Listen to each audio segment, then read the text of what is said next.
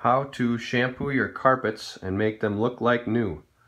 So step one, obviously you'll want to vacuum your carpets. Make sure that they are free of debris, so go over them real well with the vacuum cleaner. Get everything up, so that way you just have the stained carpet left. Then you're going to take your shampooer, and there are two slots on the reservoir. So the one side says wash. You're going to fill that up with the appropriate amount of your solution. We have here Hoover Pet Plus, new and improved. So we'll put that in that side.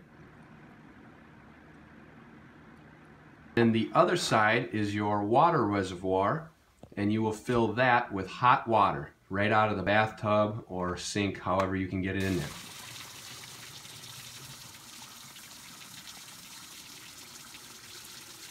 Once you're done with that, all you need to do is hit the start, power it on, and just go right over it like a vacuum cleaner. You're going to go over it once with the wash, and then once or twice with the rinse.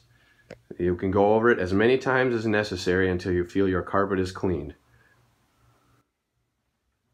So first the wash.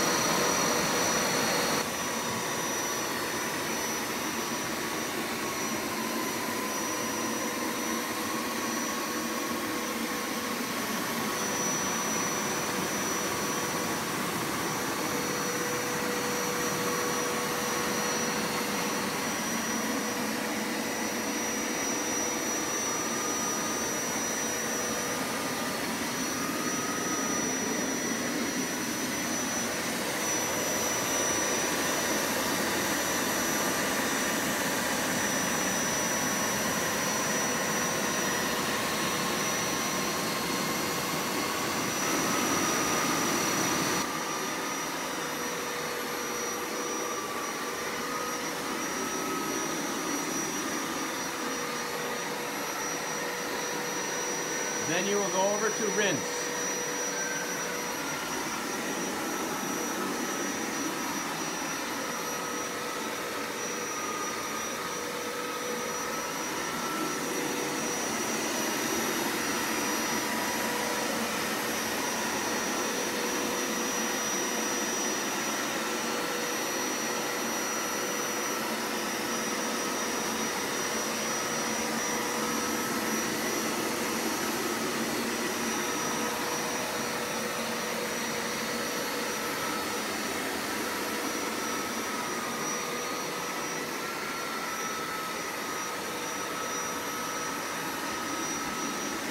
Okay, so that took about 45 minutes to do about a 150 square foot room.